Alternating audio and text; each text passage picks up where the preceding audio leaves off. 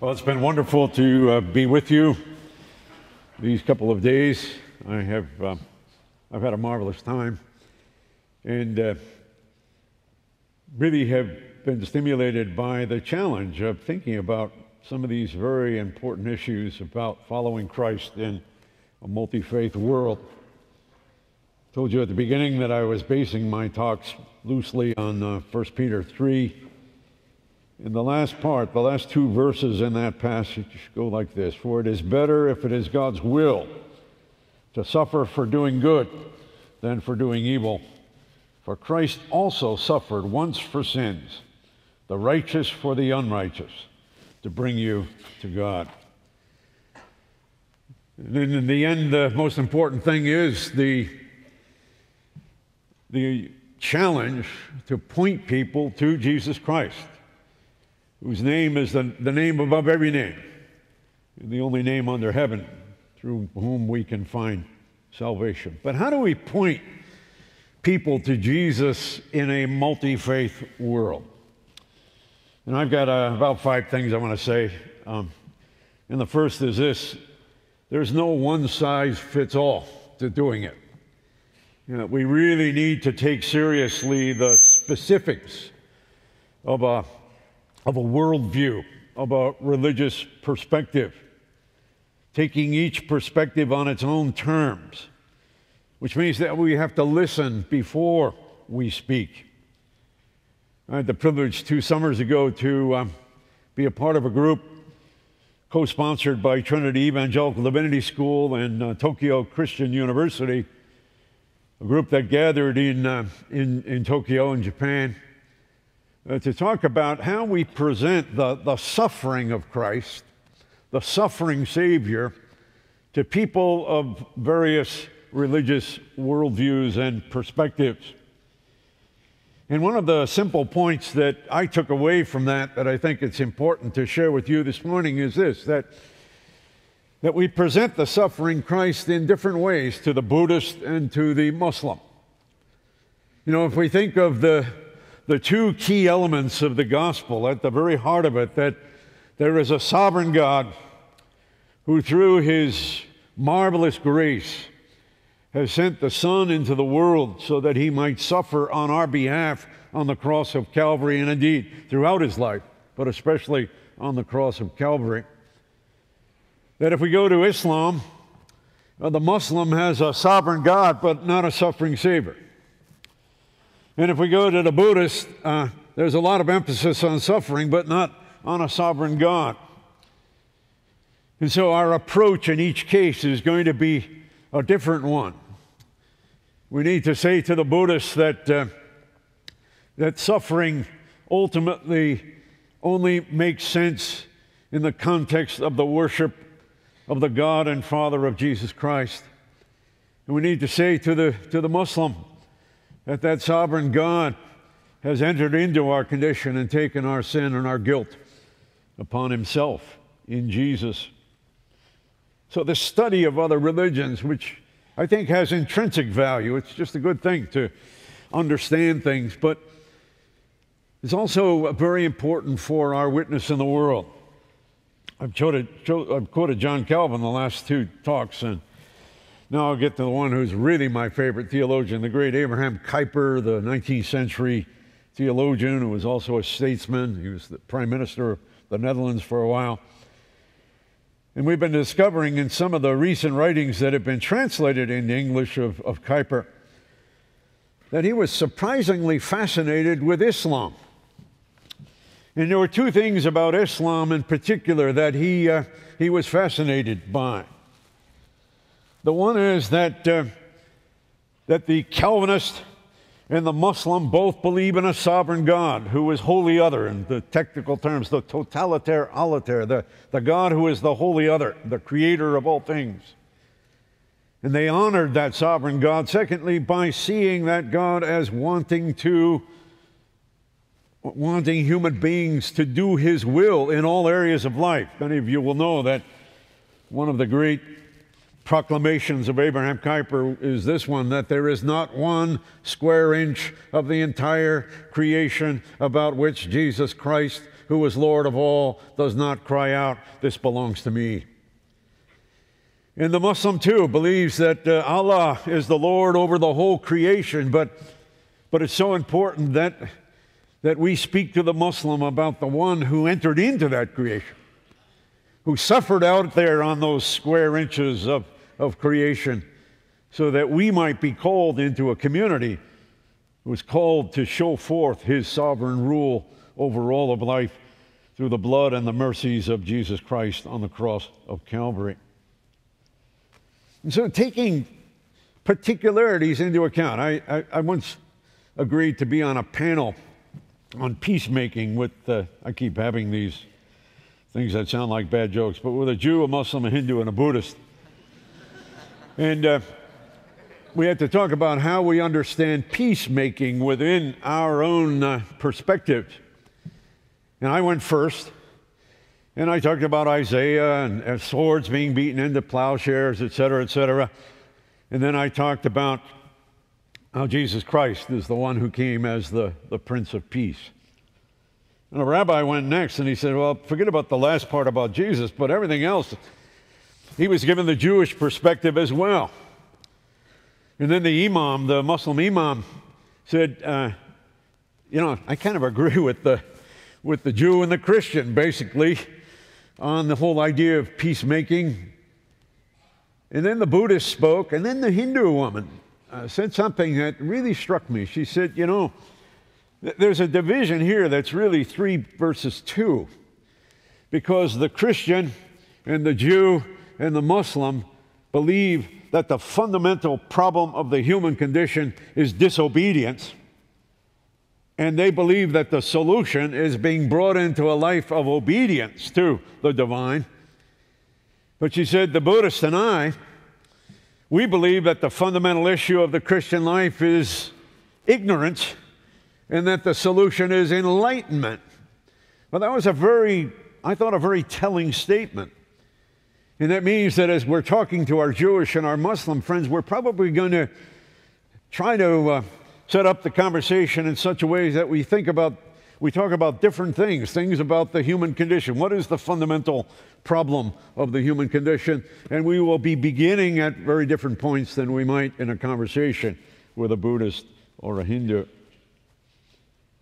So no generic approach. And secondly, build trust. It's so important. I was mentioning to some folks yesterday that about 10 years ago I was approached by a rabbi from the Southern California Rabbinic Council who said, we'd really like to have some dialogue with evangelicals. We've done a lot with liberal Protestants. We've done a lot with Catholics, but we think we're ready for evangelicals. And so we arranged a setup where students and faculty and local pastors, evangelical pastors, many of them graduates of Fuller, got together twice a year with rabbis, and we would serve kosher food on the campus that day. And the first time we ever met, we put the Isaiah social justice texts on the table, and they were all sitting around tables, 5 or 6 people on a table. And we posed the question that they talked about for about 45 minutes, have you ever gotten in trouble for preaching this stuff? And it was interesting how the rabbis and the pastors engaged each other on this, because they had some very common challenges in talking about the issues of justice with their congregations. The next time we had a rabbi and a Fuller professor talk about the book of Job, and what does that mean when you've got a couple in your church whose child has just been hit by a car and killed, and they're angry with God, and that was a wonderful thing. Then we got together an evangelical screenwriter who wrote for Home Improvement, which was for 3 years in a row, the leading situation comedy. And he talked about how there was a lot of Christianity in that. He talked about covenantal fidelity, couples staying together, being good neighbors. And the Orthodox Jew was the screenwriter for a program many of you will know, the New Adventures of the Old Christine. And he talked about some of the challenges he had as an Orthodox Jew in dealing with issues of jokes about sexuality and the like in that program. And it turned out that he could not even watch the show when it was aired because it was on Friday evening, and he was observing Shabbat already. But it was a fascinating thing. And 2 years ago, we got together for a couple sessions and talked about Israel and Palestine. And just last year, my rabbi counterpart said to me, I think we're ready to talk about Jesus. And we had built that trust, and it's so important to build that trust and to engage in hospitality.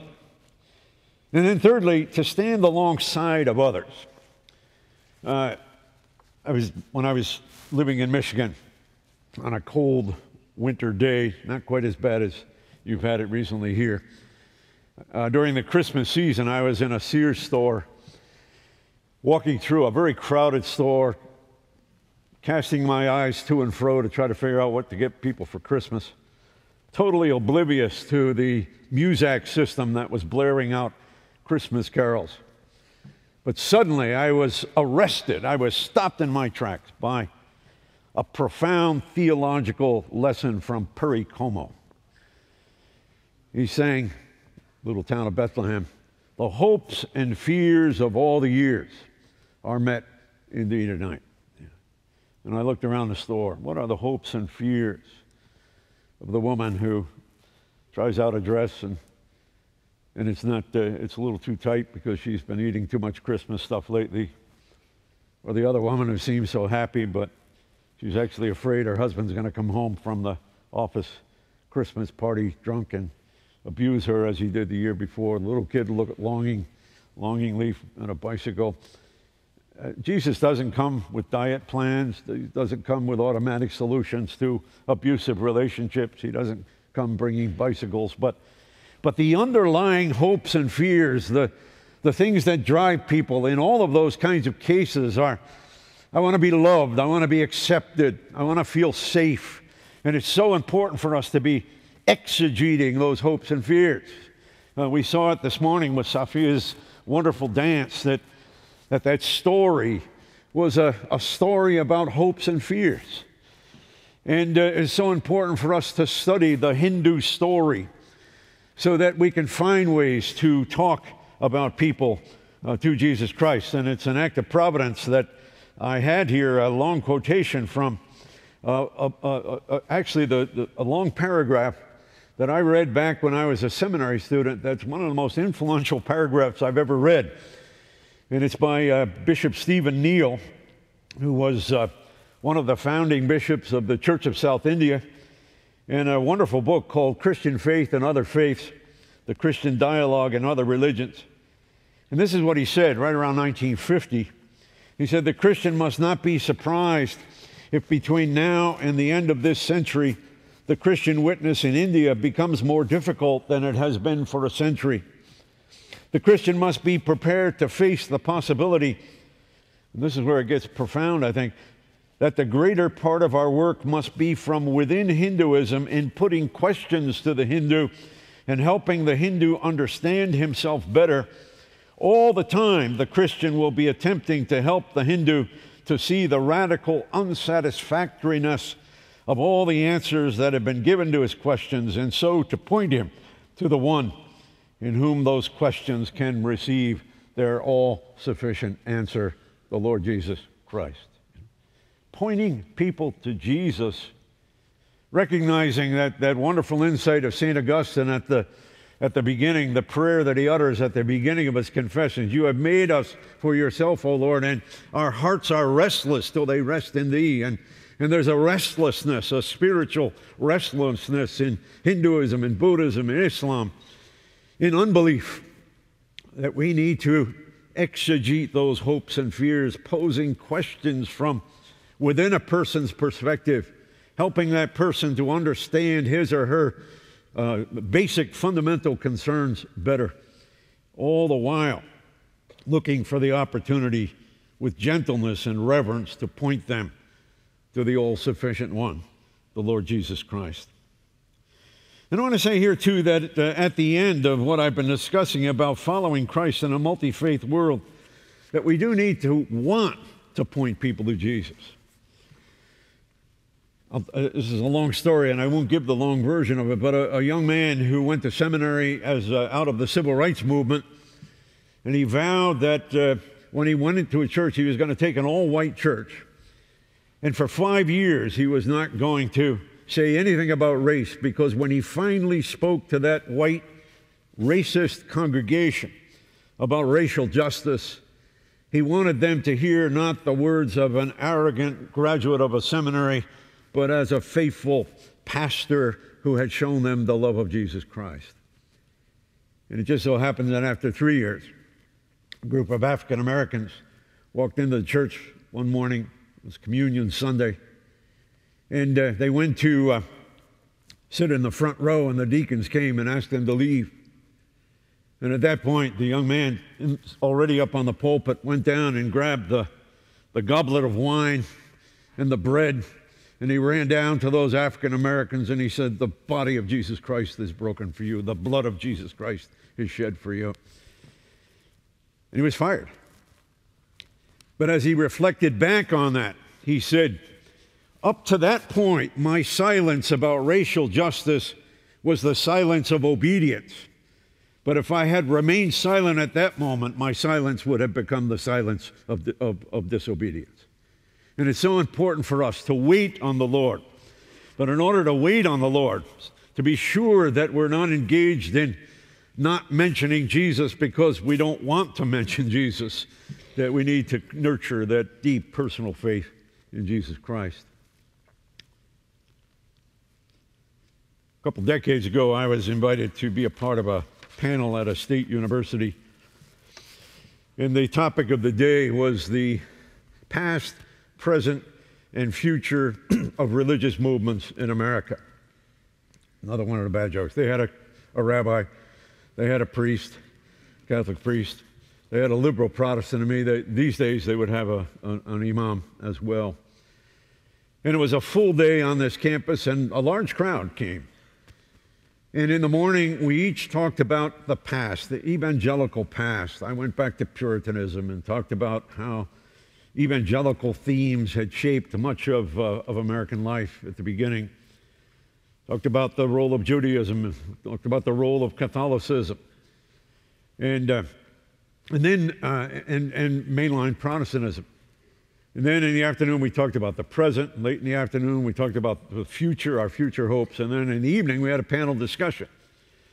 And when we finally threw it open to the audience, a young man stood up and said, "I got a question for Dr. Mouw. You know, I really didn't know much about evangelicalism, but you've taught me a lot today. But I have one more question.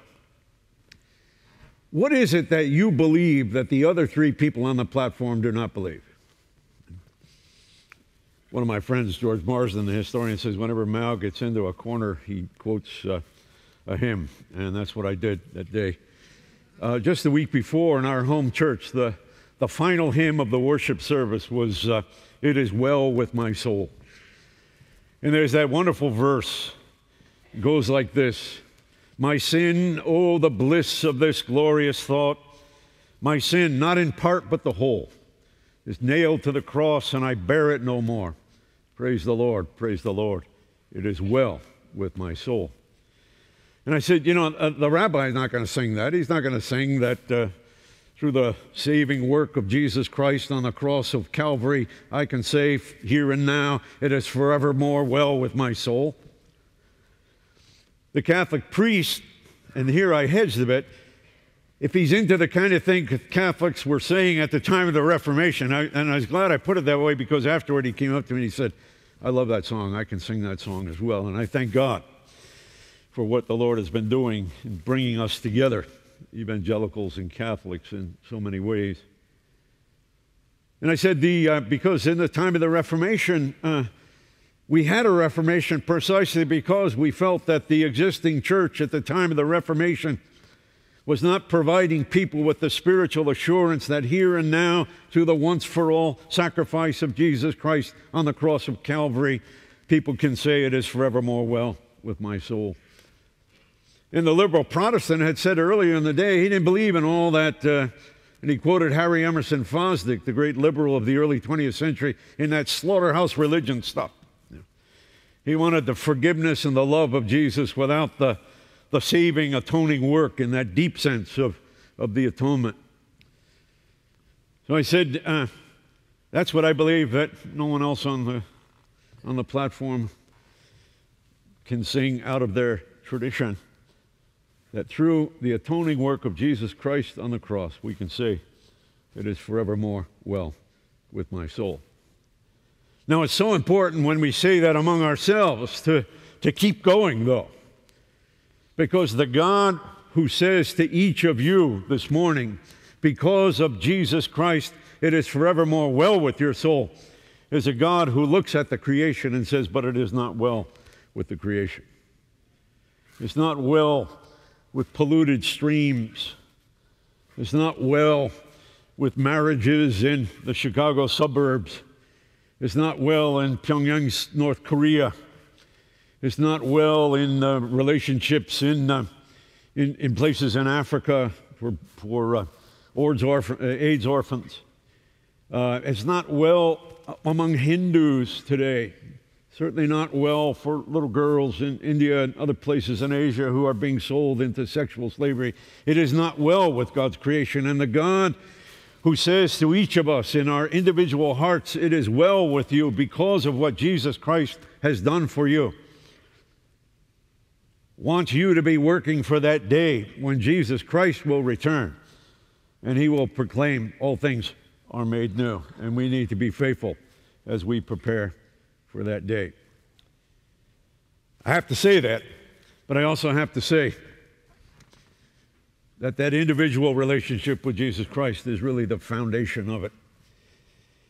It's only because we know Jesus, it's only because we know what it means to have our sins forgiven through his atoning work that we can enter in confidence, embracing the mysteries, engaging in the challenges, being willing to live with some of the questions that we don't know how to answer, but that we can stand alongside of people of other religious traditions and people of no religious tradition at all and exegete their hopes and fears and look for the opportunity to point them to the one in whom the all-sufficient answers are given, namely the Lord Jesus Christ.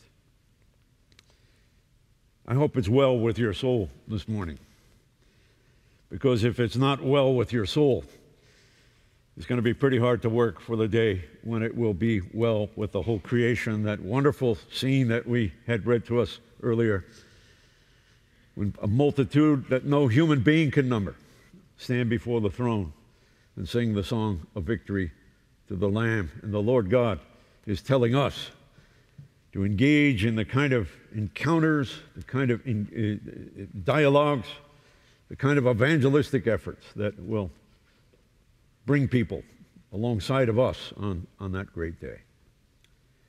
Let's conclude by just singing that one verse together, a cappella. My sin, oh, the bliss of this glorious thought. My sin, not in part but the whole, is nailed to the cross, and I bear it no more. Praise the Lord, O my soul, it is well with my soul. My sin, oh, the bliss of this glorious thought. My sin, not in part, but the whole, is nailed to the cross, and I bear it no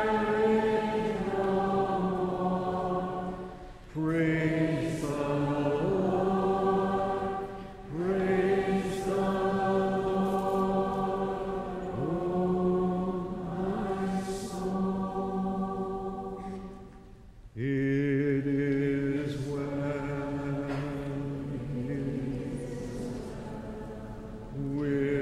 my soul. It is well, it is well with my soul. And as you engage in the wonderful journey of following Jesus in a multi-faith world, may the Lord bless you and keep you. May the Lord make his face to shine upon you and be gracious unto you. And may the Lord lift up the light of his countenance upon you and give you his peace. And all God's people say, amen.